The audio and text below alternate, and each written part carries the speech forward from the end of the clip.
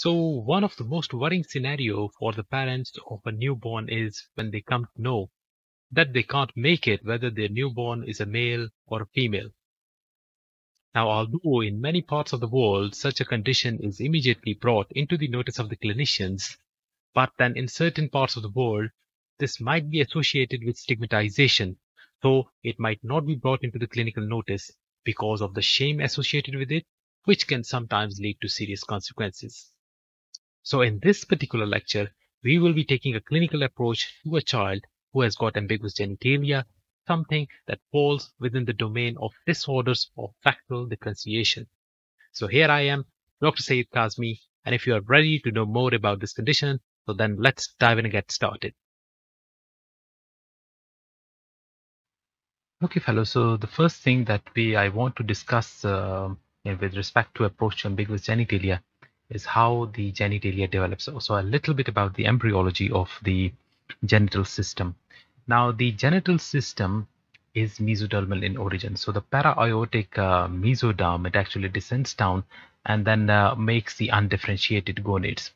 So in the undifferentiated gonads, in case of males, if the genotype is XY, then under the influence of the genes which are formed by the Y part of the chromosomes, they cause the fetal genital cells to secrete testosterone and dihydrotestosterone. And I will be using the word DHT for dihydrotestosterone in this particular lecture.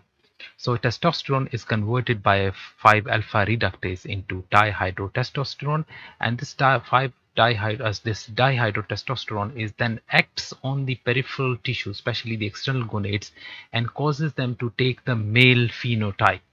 So remember, in males, for external genitalia to take the male shape, body needs testosterone and dihydrotestosterone. These two things are very important. In case of females, the relative absence of these two hormones, that is testosterone and DHT, what happens? Because of the relatively deficiency of these two hormones, the external genitalia would take the phenotype of the female. So you should keep this thing in your mind that for genitalia to take the male shape, two hormones need to be present: testosterone and then its conversion to the active form by 5-alpha reductase enzyme into dihydrotestosterone, while the relative deficiency of these two would lead to development of female phenotype. Now this is irrespective of whether the genotype is XY or XX, as you will see later in this lecture. So if in an XY there is proper testosterone and its conversion into dihydrotestosterone, then what we will see is that eventually the male develops this type of external genitalia, which is known as the proper male pattern. While in the absence of these two hormones, the female phenotype of external genitalia develops.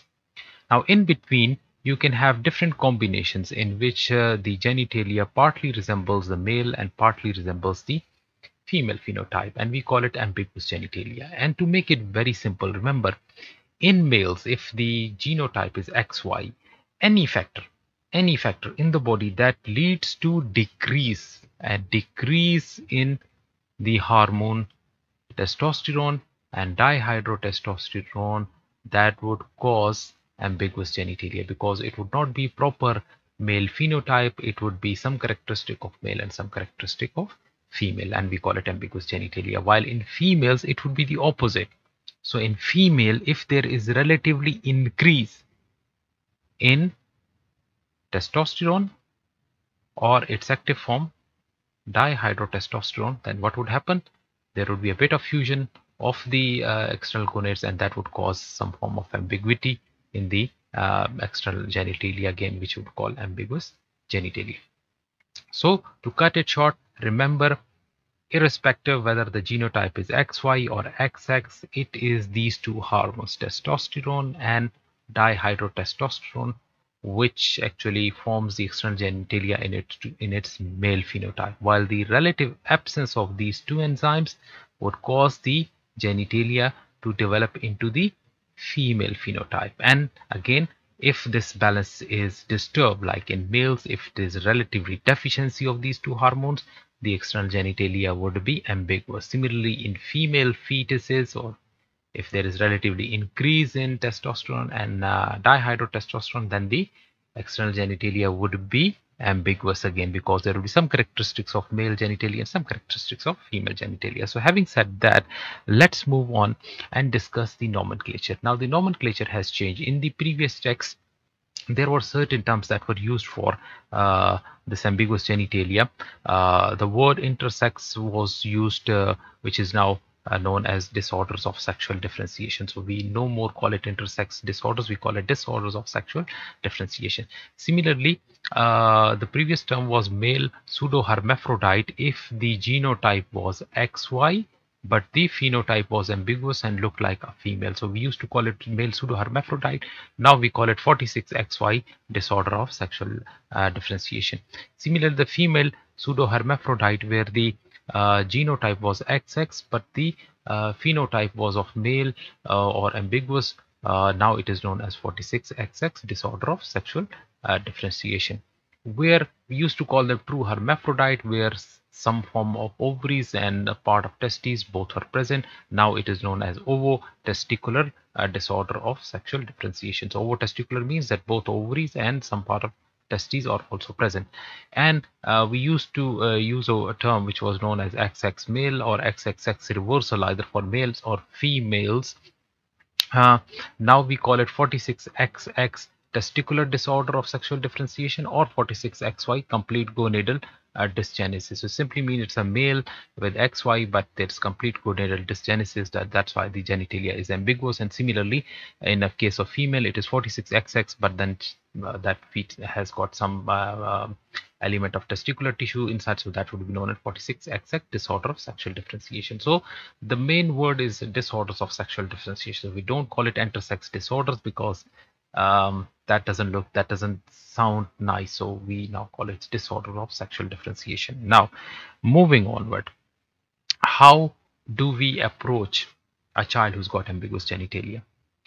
Now ambiguous genitalia most of the times, are probably 95 to 98% of the times, would present in the newborn period. So obviously parents and in certain cultures, as soon as when the baby is born, so his genitalia are checked, because in certain societies for different reasons, males are given more preference, and obviously more happiness um, is shown on the birth of male children. So that's why usually the genitalia are checked. So if the genitalia is ambiguous, then there would be certain questions. Some people say, is my child a eunuch?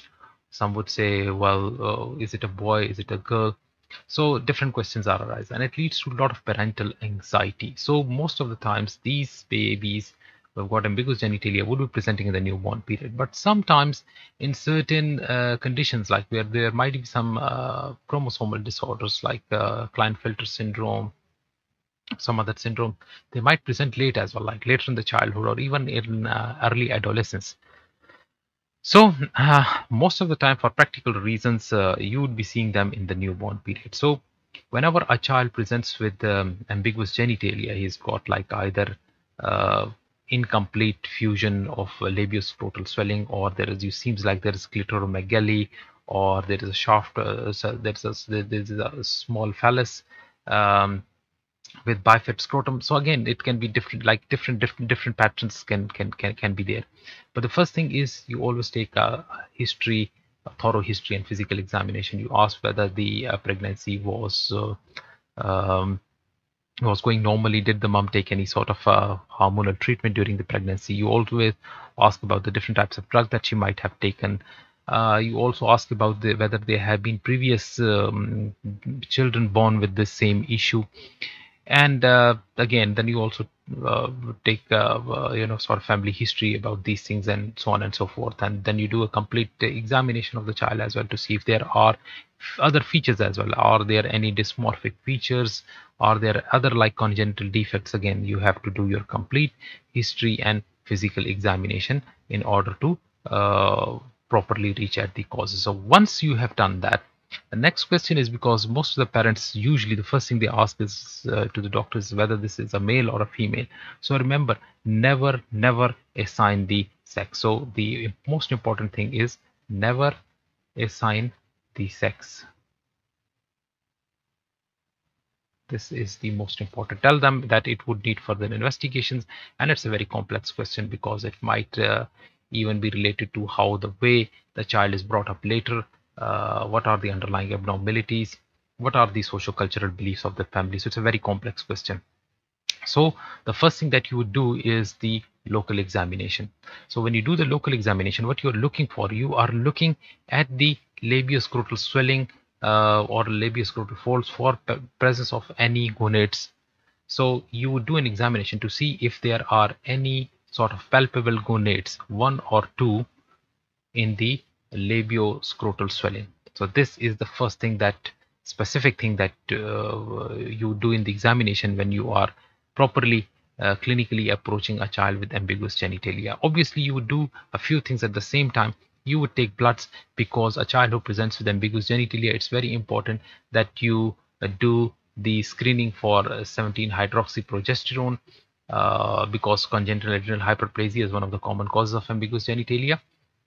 And the other thing is, you would also want to know the karyotype. So you need to know what is the chromosomal pattern of the fetus. So whether it's an XX, XY, XO, XXY, or mosaicism like some XX, some XY. So again, you need to have proper karyotyping or microarray for that. So again, the blood has to be taken for that. So blood is basically taken for karyotyping and screening for 17-hydroxyprogesterone, and then it is followed by ultrasound, because you have to see if there is like intra-abdominal presence of the gonads like testes or uterus. So if you find that there are palpable gonads, both gonads are palpable in the labio-scrotal swelling, then obviously these are testes, and you have then to determine what is the reason that the child has got ambiguous genitalia. But if you find that the labioscrotal folds are empty, now you don't know whether now the intra-abdominal organ are somewhere down the line, whether this baby has got testes or got ovaries. So once you find out that there are no palpable gonads, then you need to do an ultrasound, because the ultrasound would tell you whether the uterus is present or not. So if the uterus is present, then obviously by that time you have taken the blood for 17-hydroxyprogesterone, because uterus is present, probably you are dealing with a female child. So if the 17-hydroxyprogesterone is elevated, and obviously in the meantime the karyotyping comes out to be XX, that is the female genotype, then you are probably dealing either with congenital adrenal hyperplasia. But if it is normal, then in case of XX you might be dealing with exogenous overuse of male hormones, which the mother might have taken because of different reasons. The other thing, if the uterus is present and the screening test for 17-hydroxyprogesterone is normal, and the karyotyping shows that it's a mix, it is either a few cells are XX and few are XY, that is what we call as male-female mosaicism, or some of the cells are simple X with XY, or it's a male, let's say, with uterus present. So it could be either a gonadal dysgenesis, where the gonads have not properly developed at all, the male gonads have not developed, or it might be what we call as a ovotesticular disorder of sexual differentiation. But in this case, remember, at least one gonad, because ovotesticular means that it's sort of a bisexual thing. So part of the ovaries or female genital reproductive system is present, and part of the male is also present. So at least then one gonad would be palpable, at least one testis would be palpable in either the left or the right labioscrotal field. So this is important. But if both are absent, then either both testes would be there inside the abdomen. If the uterus is absent, we call it like 46XY disorder of sexual differentiation with intra-abdominal gonads. That simply means that the testes have not descended down, They are there in the abdomen, but obviously, and the karyotype is XY. So this is basically a male child because he hasn't got any uterus. The chromosomal pattern is XY, but he's got ambiguous genitalia because the testes could not descend down, and there was some problem with the hormone production and hormone conversion in the intrauterine fetal life. So it could be because of deficiency of the 5-alpha reductase that converts the testosterone to 5 to testosterone to dihydrotestosterone. So that is the active form. So if that is not like acting on its receptors, obviously the testes wouldn't go down, the external genitalia would not be properly developed, and the male child would have a ambiguous genitalia. So in case of male, it becomes very easy. But as I told you, if uterus is present and the phenotype is female, then it is either congenital adrenal hyperplasia if the 17-hydroxyprogesterone is elevated. But if it is normal, then it could be, one of the possibility could be excessive androgen used by the mom, or if the karyotype is mixed, then you are probably looking at ovotesticular syndromes. In other words, we also call it, like the previous terminology was hermaphrodite as well, and they've got some parts of the female reproductive system and some parts of the male reproductive system, because again, some of the cells have got XX pattern, some of them have got XY pattern, or some of them have got simple X with no other X. So again, it's a very complex sort of thing, where some cells, we call it simply this, the general word used for that is chromosomal mosaicism. So some cells will be XX, some cells will be XY, but it's quite rare in practice. Moving on, if let's say one of the gonads is palpable, at least one, so the left or the right. In the previous slide, we talked about when both folds were empty, but let's say one fold shows something. Now it becomes more tricky because it could be one testis which has descended, the other one hasn't descended. Might be in case of males, or it might be a female where she might have like ovaries and part of the testes, again, what we call is ovotesticular disorder of sexual differentiation. So again, the thing is that the approach is the same. By the time we are doing this examination, we take blood for 7-hydroxyprogesterone, and at the same time we have taken blood to do the karyotyping, and we do the ultrasound. We do not assign the sex of the child, we do an ultrasound to see if the uterus is present or not. So let's say if the uterus is present and the karyotype comes out to be male or a mosaicism with some chromosomes are X and some are XY. So we call it as gonadal dysgenesis, where again it's a sort of a child who has got some cells of male, some cells of female, and he has got uterus present, but his chromosomal pattern is XY. So for some reason there has been complete gonadal dysgenesis, and the undifferentiated gonads have not properly developed into the male pattern, and it's a part of like the ovotesticular disorder of sexual differentiation. Now if the karyotype is XX, or again is a mosaicism, so again ovotesticular disorder of sexual differentiation, because she's a female, she's got uterus present, but at the same time if there is one palpable gonad, so the one palpable gonad, obviously something which would be in the labioscrotal swelling, it could not be ovary, it would be testes. So this has got uterus present as well as got testes present, so it's an ovotesticular disorder of sexual differentiation. If the uterus is absent, one palpable gonad is there, that is probably one testis, and the karyotype is male, then obviously it simply means that one testis has descended down, the other testis hasn't descended, and probably somewhere in the inguinal canal or probably in the intra-abdominal area. So we need to do some further tests. So we would do the baseline luteinizing hormone, follicle stimulating hormone, and the human chorionic gonadotropin stimulation test. So and then we find out that whether it leads to elevation in the testosterone level or not. So we give the HCG stimulation and we see if there is low production of testosterone even after given HCG, then it's probably a biosynthetic defect. We also call it gonadal dysgenesis. It simply means that somehow the testosterone is not developing at all.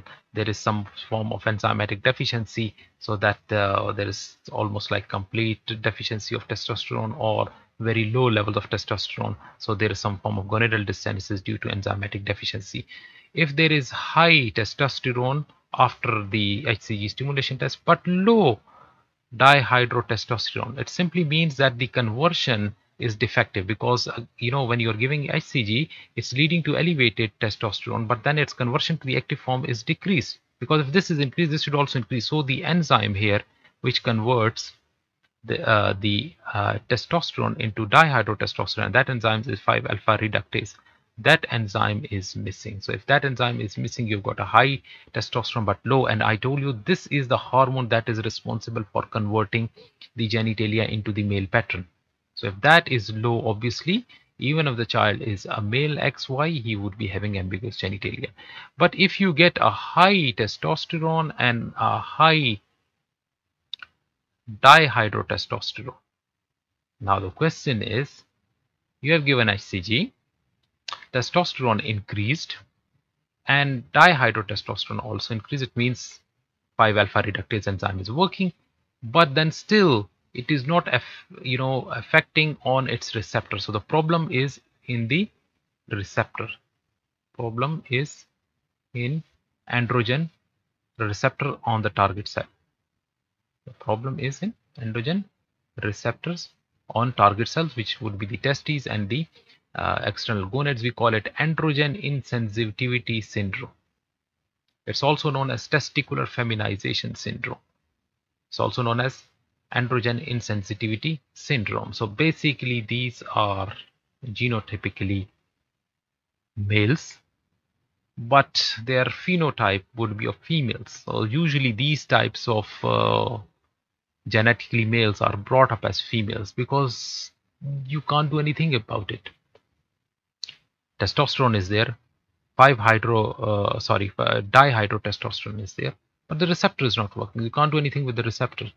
So the best approach in this case would be to bring them up as females, and once they reach the puberty, or even before that, then the thing is that the testes have to be removed, because there might be a chance of malignant transformation. So some form of sex change surgery might have to be done later on. But most of the time, these kids are brought up as females. You might have heard in the newspapers that somebody underwent an operation and became a complete girl. So usually probably they were having androgen insensitivity syndrome. So this is how you approach a child with ambiguous genitalia. So again, I told you to cut it down, make it simplified. Remember, when it's ambiguous genitalia, you do not assign the sex of the child. You would do an examination to see if the gonads are palpable in the labioscrotal folds or not. So if they are completely absent, there is one way of dealing with that. If one is present and they're absent again, the approach is similar, but the differential diagnosis is changed. So what you do is, after doing your examination, you would be taking bloods for karyotyping and screening for 17 hydroxyprogesterone, and you would be doing an ultrasound to see if there is presence of uterus or not. And by the time you have done the ultrasound and the results of the karyotyping are available, and then you might have to do a few further tests, like if you think it's congenital adrenal hyperplasia. I will discuss that in a moment. But if it is the other forms like the ovotesticular disorders of sexual differentiation, or androgen insensitivity syndrome, or 5-alpha reductase deficiency, then you have to sit down with the parents, explain to them about the complexity of these issues, and tell them that it is very difficult to label it. Again, it depends now on the parents whether they want to rear that child or bring up that child as a male or a female, depending on their socio-cultural beliefs, depending on their own choices, and maybe later on the child, as he grows up, has to be taken into confidence what the child wants to be. It's a very complex thing and would be dealt later on. Moving on, there are a few syndromes as well. Like sometimes you might find a child with ambiguous genitalia who has also got dysmorphic features. So some of the dysmorphic features along with the ambiguous genitalia would guide you to the syndromes that might be responsible for these things. And the ones that there are many, but the ones that need worth mentioning is Smith-Lemli-Opitz syndrome. So in these cases, the kids have got microcephaly, so they've got a small skull. They are mentally retarded, so they have got like intellectually they are challenged. They have got choric defects. They might have ptosis. They might have an upturned nose. They have got a small mouth, micrognathia. They might have cleft palate. They might have like multiple fingers, polydactyly, and they might have like syndactyly of toes as well. They might have severe hypospadias where the urethra is like opening on the ventral surface of the penis. They might have micropenis, and they later on might have growth failure. So it's like it's syndrome. It's got so many things, mostly microcephaly, choric defects, particular facies, upturned nose. That is Smith Lemli-Opitz syndrome. You can have it in Weger syndrome, which stands for Wilms tumor, aniridia, cataracts, and genitourinary abnormalities with mental retardation. So again, this is again a sort of syndrome with complex multi-system deformities. Or again, another one is Charge, in which you have got the coloboma of the iris, heart defects, squamous atresia, retarded growth, again genital hyperplasia. It could be part of the Robinov syndrome where they got flat faces, hypertelorism, they've got like thoracic hemivertebrae. It could be with the part of the X-linked lysencephaly where like the brain cortex is not properly developed. And it could be part of the trisomy 13 or Pettau syndrome, which is usually presents with hollow prosencephaly, polydactyly, cleft palate, hypospadias, and cryptorchidism. But in all these cases, there is dysmorphism. The child doesn't look normal. He might have mental retardation. He might have like multi-organ defects. And again, like that requires like complex testing. But simply remember that some of the syndromes might be responsible for ambiguous genitalia as well. So it not only be like the XY or the XX chromosome problems, or simply the problems of hormones. As I told you that relatively increase of testosterone and dihydrotestosterone in females, or the deficiency of that in males, is going to lead to ambiguity. One thing that needs worth mentioning is congenital adrenal hyperplasia. And congenital adrenal hyperplasia, usually girls who have got congenital adrenal hyperplasia, they would be born with the ambiguous genitalia. So usually we do the 17-hydroxyprogesterone, which is a good screening test for congenital adrenal hyperplasia, and if that is raised, the child has got some form of congenital adrenal hyperplasia. Now, congenital adrenal hyperplasia is basically a hyperplasia, enlargement of the adrenal glands secreting a lot of hormones, and again there are enzymatic defects. So the common enzymatic deficiencies in a congenital adrenal hyperplasia are 21 hydroxylase deficiency, 17 hydroxylase deficiency, and 11 beta hydroxylase deficiency. So remember, these are the three enzymes which are responsible for different types of congenital adrenal hyperplasia. What happens? Remember, congenital adrenal hyperplasia, it's very easy to clinical differentiate between the two, because you would be looking for signs of hyperaldosteronism in the form of or decrease in the form of salt retention or salt losing, and the other thing would be increase in virilization because of the relative increase or deficiency of testosterone. So I will write the words A for aldosterone and T for testosterone. So it's very easy. If you see this 21, so if I just write 21, so if you remember A for aldosterone and T for testosterone, and you write 21 here, 21 hydroxylase. For 17 I write 1 and 7, and for 11 I write 1 and 1. So just put the arrow on top of the 1. So that would just simply tell you. So if you look at 21, so 21, the one arrow, so you have got more testosterone. So there would be severe virilization, but there is decrease in aldosterone. So when there is decrease in aldosterone, so what would happen?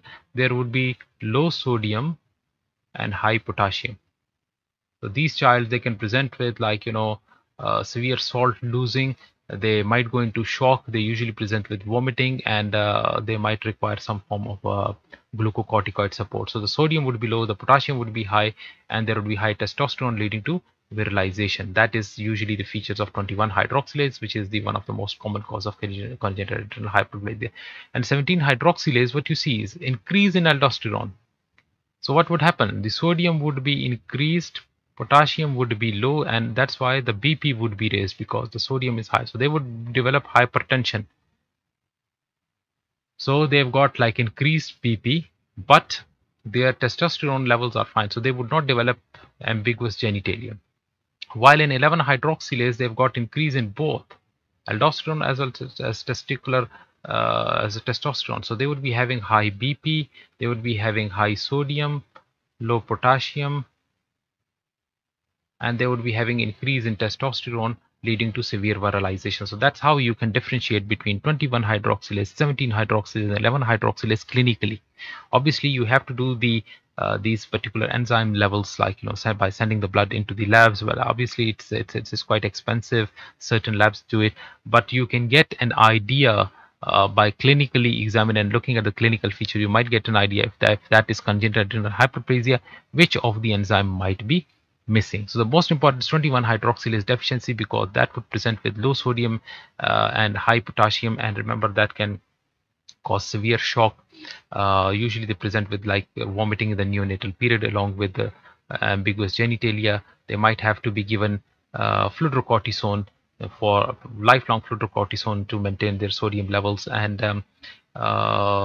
in case of any crisis, then they might have to be given hydrocortisone to maintain the sodium levels and maintain the homeostasis.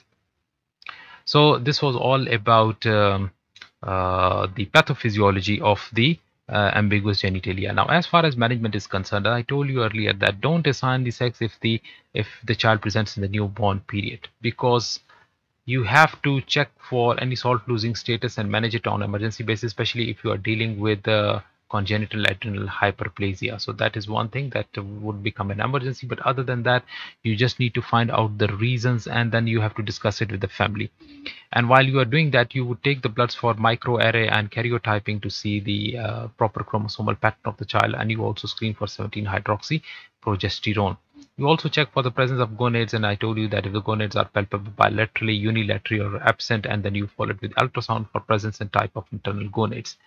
So later on, these genitalia, once you have found the reason, it might require surgical correction along with surgery of internal organs. Like for example, if it is a being brought up as a female and there are testicular organs inside, so remember there is always a chance of malignant transformation in the testes, so it's better to remove it earlier rather than wait it, because obviously if it undergoes malignant transformation, it can be life-threatening as well.